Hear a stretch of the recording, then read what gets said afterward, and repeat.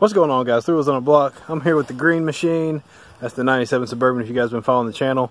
And I had no heat at all. The engine would never get up to temperature, so take a look and see what I found out.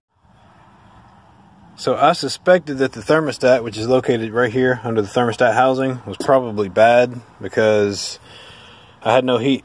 Actually, I thought there was no thermostat. Turns out, this is the old thermostat. This is the new thermostat.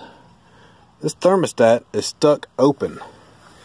If you look at the body here, that thermostat is open.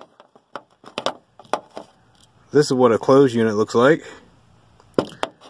And this is what they look like when they're open. It's stuck. I mean, I can't get it to move at all. So that is why I had no heat. So if your vehicle doesn't have any heat and it's blowing cold air and it's never getting up to temperature, check your thermostat. This part was like, I don't know, $5, $6, maybe $8 or $10, depending on where you're located at and what vehicle it's on. But that's the problem. That's why I had no heat. No heat in the summertime is fine. No heat in the wintertime, that's a big issue. So I'm going to go ahead and put this back in where it belongs.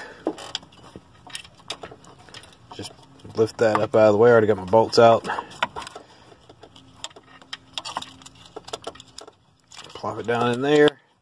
No gaskets required on this one because it has a rubber O-ring that you saw on the outside of there. You can put your two studs back in. It's going to require a 13mm socket. You want a deep well, and you want a couple extensions to make sure you can reach around your AC compressor and components and the cable assembly for the throttle. Once you get those in, you'll be good to go.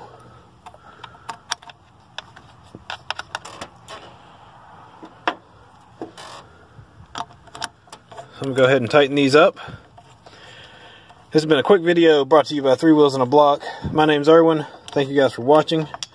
And if you are having heat issues with your Chevrolet truck,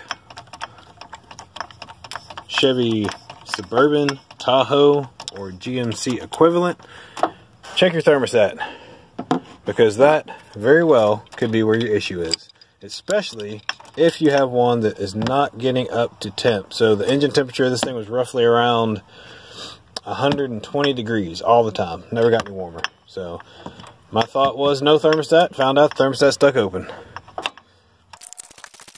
Alright, that easy. My name's Erwin. This is Three Wheels on a Block, and we'll see you soon.